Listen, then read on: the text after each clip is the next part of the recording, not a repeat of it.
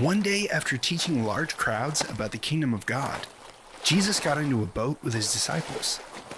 As they sailed to the other side of the Sea of Galilee, a great storm began to blow. The winds were howling. The waves were huge.